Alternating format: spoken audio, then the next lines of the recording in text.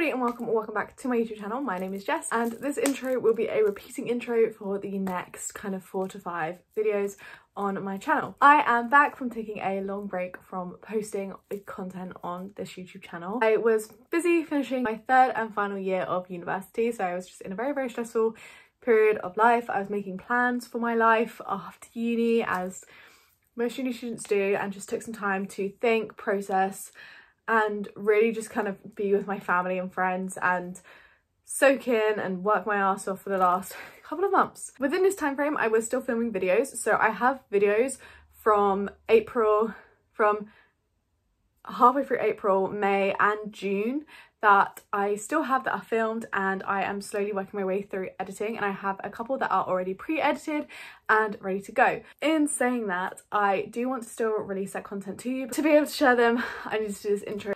Hey everybody and welcome back to my YouTube channel. My name is Jess and today's video is going to be my June Defeat the TBR update. I'm so excited to film this. At the end of May, I had 54 books on my physical TBR that I already owned, and I would like to say this is because I had an unhaul in the month of May. I unhauled quite a few books and I sold quite a few books. Let's start off how we always start off with the books that I hauled this past month.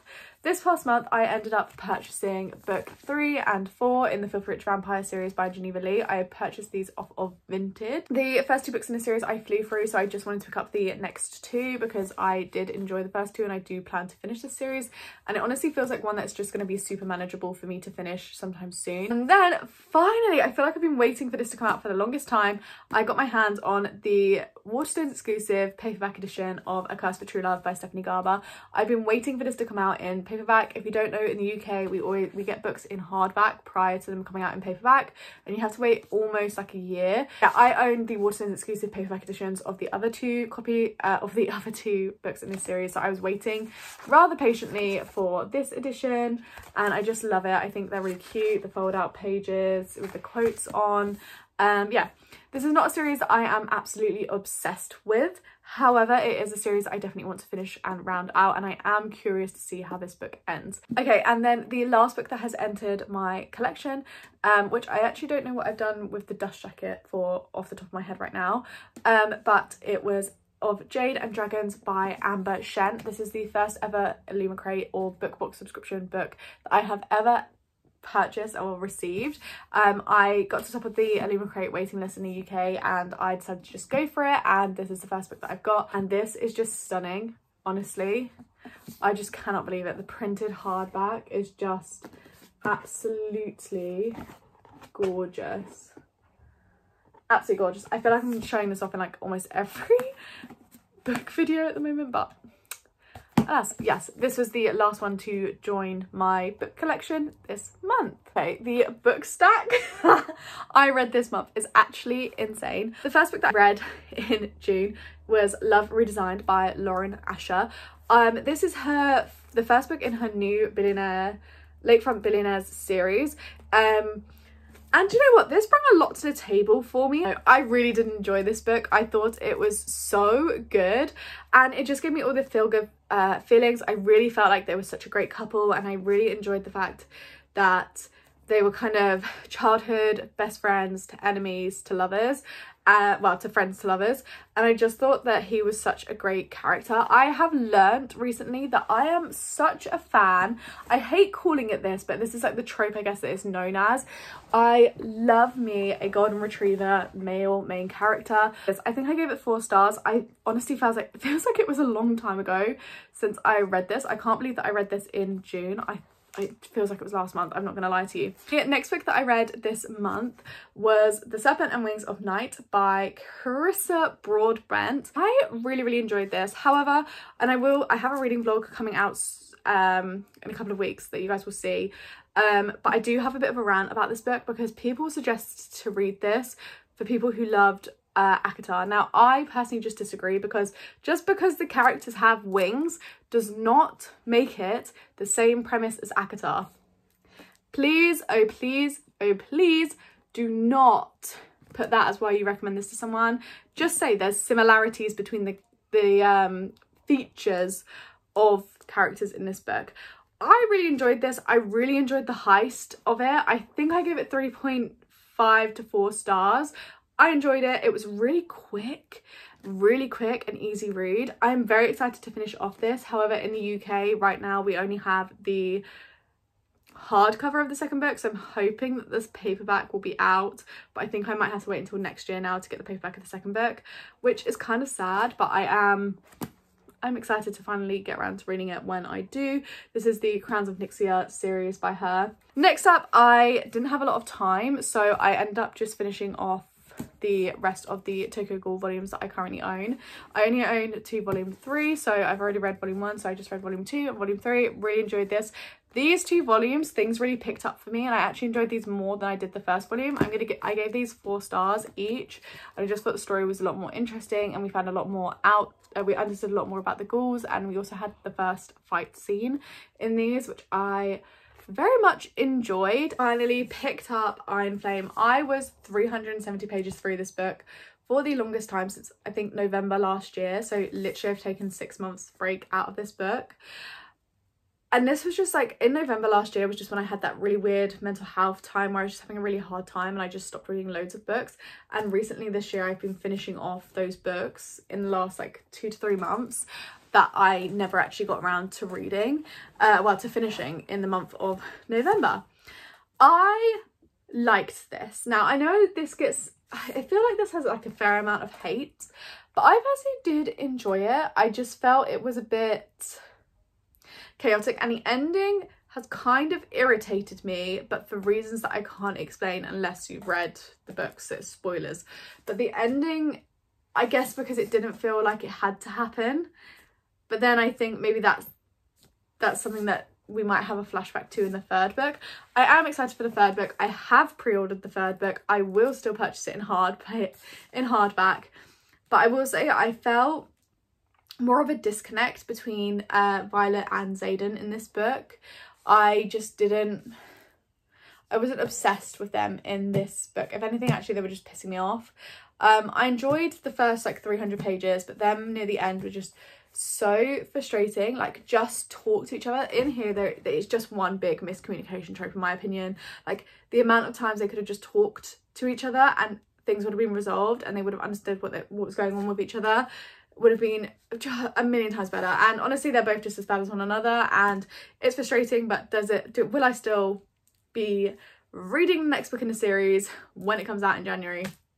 Hell yes. I think what it is when people love the first book in the series, we really kind of heighten our expectations for the next one, and actually it's very difficult to have 5-star series back to back to back. So 5-star books in a series back to back to back. So actually it's fine to have one that's lower than the other. I think Fourth Wing I gave 5 stars to. This one's getting 3.5. Then I read The Nanny by Lana Ferguson. I read my first Lana Ferguson last month, and I read The Fake Mate by her, and I actually really enjoyed that book. Unpopular opinion, but I personally enjoyed that book a lot.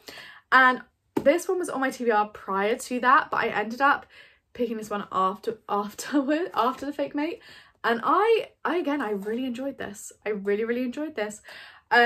It's got, again, single dad trope, but this one's so juicy because there's an OnlyFans, so basically they knew each other, they've seen each other before on OnlyFans, from him being a viewer of her OnlyFans, which is just such an interesting subplot.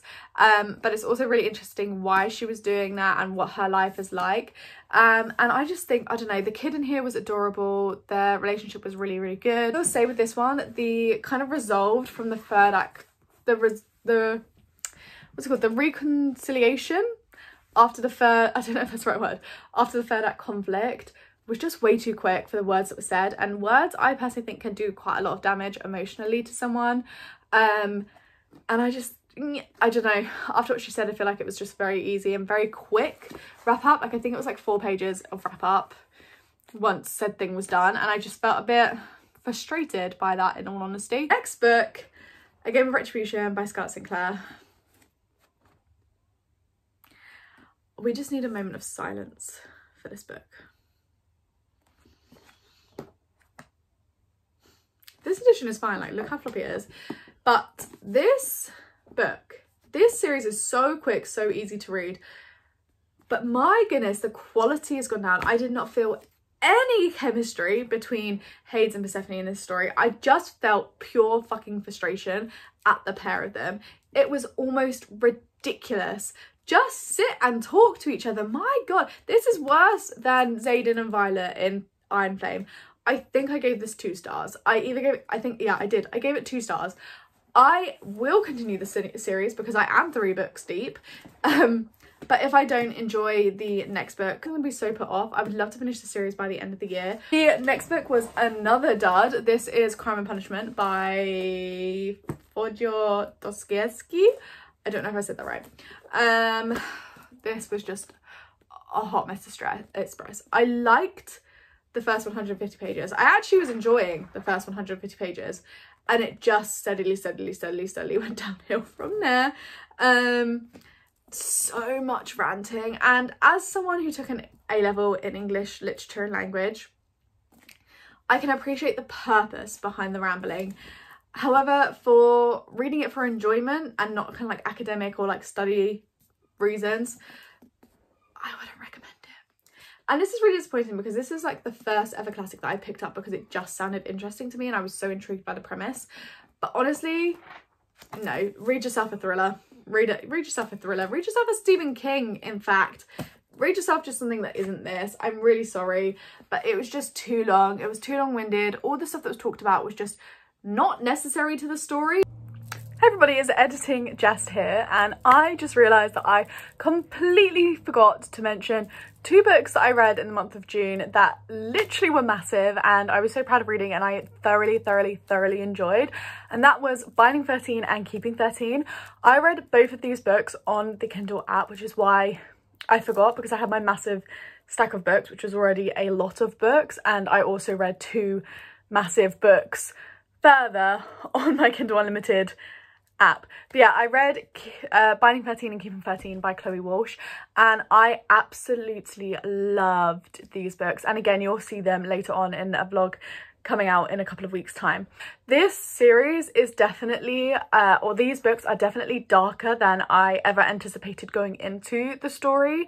I don't think I was actually aware at all of some of the problematic content or what could be problematic or triggering content in the books, and I feel like a lot of people talk about how much they love these books but not about the problematic content or some triggering content that's in there, and I'm pretty sure there is a trigger warning, but I just wanted to put that out there as well before I recommend it to anyone else. There is quite a few triggering there's quite a few themes that could be triggering to readers. Yeah, I had lots of opinions on this book, and there's definitely triggers for domestic violence, emotional abuse, physical abuse, responsibility, and just everything like that. I will also say that the characters in this book do read much older than they actually are, and if anything, that would be the one thing that I guess I question about these books, is that the characters definitely read like they're a lot more mature, like they're a lot more older than what they actually are in the book. And I will say there is definitely some frustration from me in this book because some people knew what was going on in our main character's life and they saw the evidence of what was going on, but they never did anything. And I understand it's kind of like being in that position of like someone's begging you not to do it, but you definitely, you know, you should, and kind of being in that middle zone of like, do I, don't I, do I, don't I? But I feel like there could be more of a portrayal of like why those people chose not to stand in. I don't know. And then that's where I feel like they feel as though the characters are as young as they are, as in like the friends and things do come across as like they are as young as they are, because they don't feel that that could be the actual reason for these things to be happening. But then our main characters don't come across at that age at all. It's very interesting. They definitely come across as more mature characters, whereas the kind of side characters do come across as like that age range. My favorite character in here was Gibbsby. I loved him. I really felt that all the glimpses that we've had into his life, he really does bring a light to the story that I feel that we wouldn't have. The story definitely has more of a darker undertone than what I was expecting it to have, and he really brings that like moment of laughter and that moment of joy that kind of lets you, it kind of breaks through the darkness a little bit and makes it even easier to read. And that's another thing, the writing is, I'm not going to say that the writing in this book is phenomenal because I don't think it was, but it was just so well done considering the topics that were being covered, and almost the simplistic writing style was really beneficial to the story. I feel like having any other type of writing style would have made this story just a bit too dark, a bit too much, a bit too overpowering, but the way that the author has written this book, in my opinion, felt really appropriate, and also made what could have been a very, very, very difficult dark read into something that is just so easily digestible and that you can finish relatively quickly, because I flew through these 2 books even though they were 600 plus pages.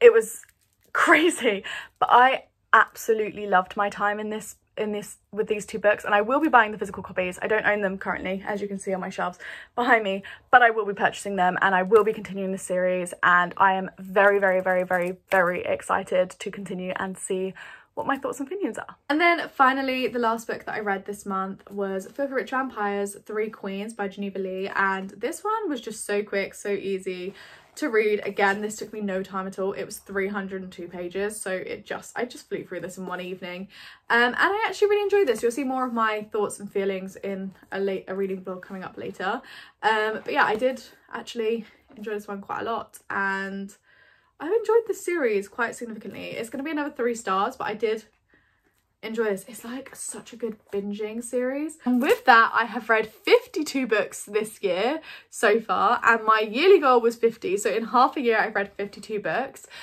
which means I could be on track to read 100 books this year, which is crazy. But I will tell you guys, I have read 4,320 pages this month. That's insanity. I don't even want to do the maths of how many hours that is, but that was mainly in my like evening hours that I've been reading. But yeah, that is actually insane, but also very proud of myself. Like, what a humbling experience.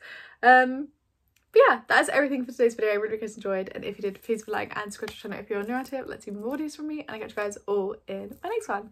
Bye.